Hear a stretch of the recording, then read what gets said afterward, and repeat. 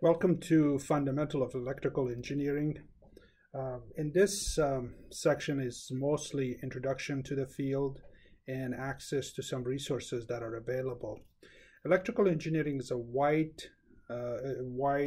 range field. Electrical engineers are involved in a various type of activity. Here you will see a list of programs that are available. One of the ones that most of us interact with is the communication field.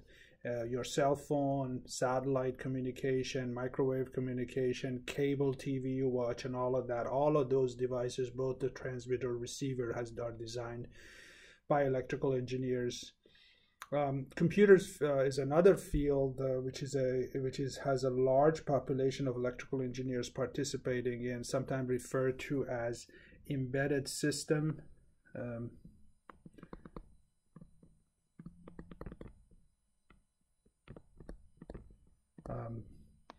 And this is basically folks who design. Let's take the cell phone. Those are the folks who design how the electronics of the cell phone goes together, how the GPS works, how your USB, Bluetooth, all those subcomponents in your device works. And then they write the software that brings the system to a point where applications can run.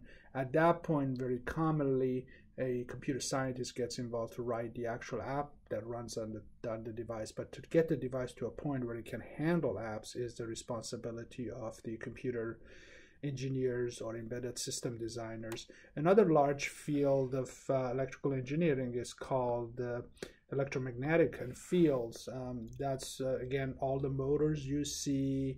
A lot of robotic gets in this involved. A lot of medicine uses knowledge from that field as well.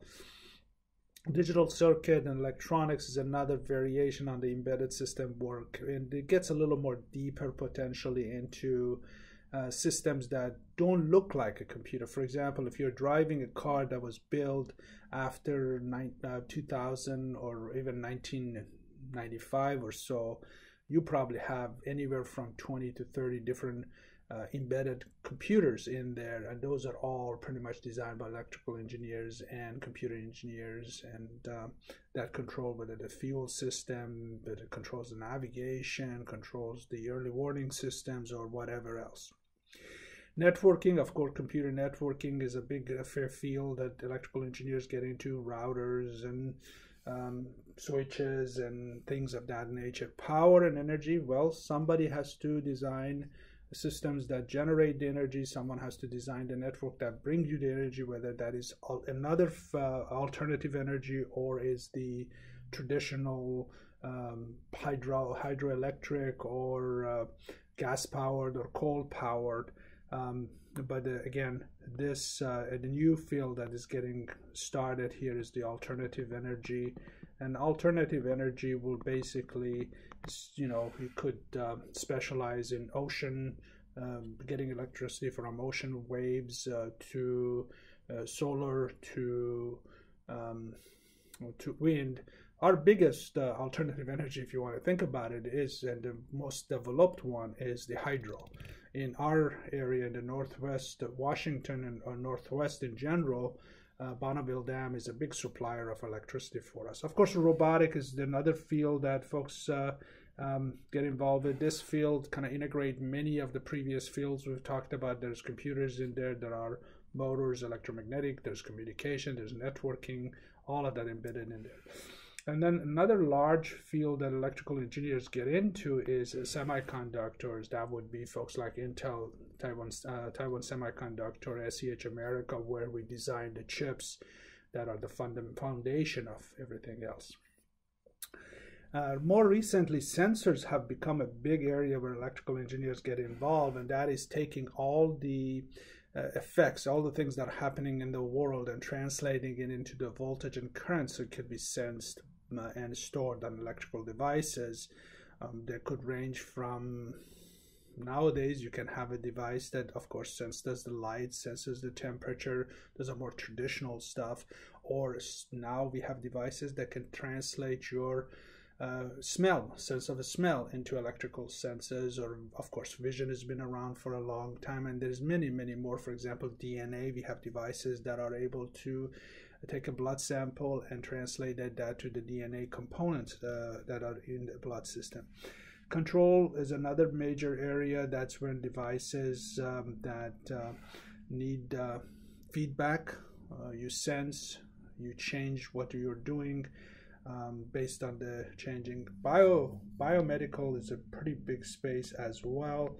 That's where a lot of engineers go into. Like if you go to a hospital and somebody takes your blood pressure or take your heart rate, or more sophisticated stuff like X-ray, MRI machine, all of those are designed by electrical engineers. Photonic is another one where we are using light to do a fair amount of the computation or affect the world around us. Machine learning is another one. Machine learning is another one that would be beneficial for us to think about as an area that's taking all of the systems that are earlier plus the control system and kind of making determination. A lot of the people who work in both these two spaces are interested in virtual reality systems and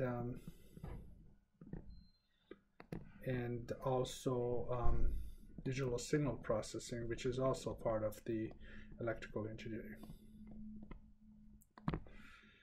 Digital signal processing.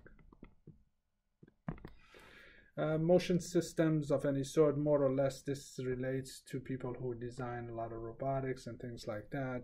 Nowadays, we are able to design systems that are extremely small. They are commonly referred to as micro-electromechanical devices, or MEM devices, and those are in the micrometer sizes, and then more and more we are moving into nano devices in the electronics. So this is giving you an overview of the range of systems that are available out there for you, or fields of electrical engineering that are available for you to specialize on.